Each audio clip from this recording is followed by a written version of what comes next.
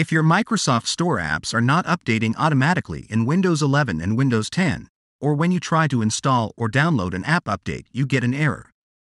This usually happens because your Microsoft Store cache is damaged or corrupt.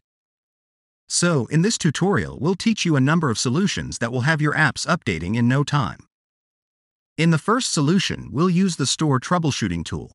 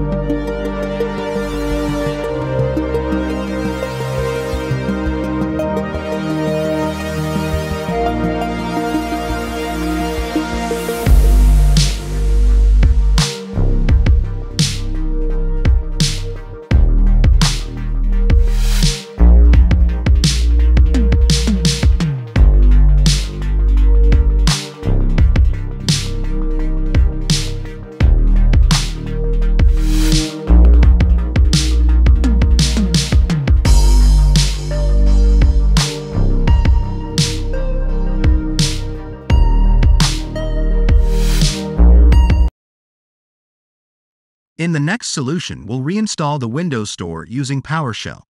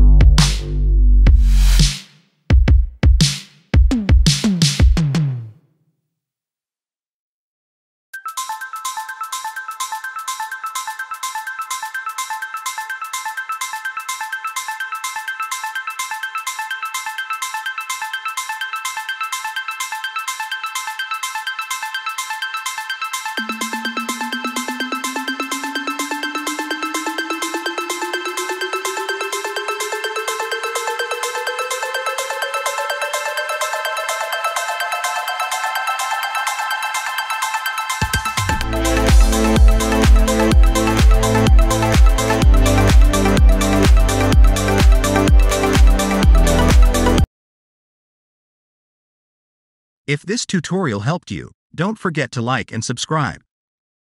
Thanks for watching.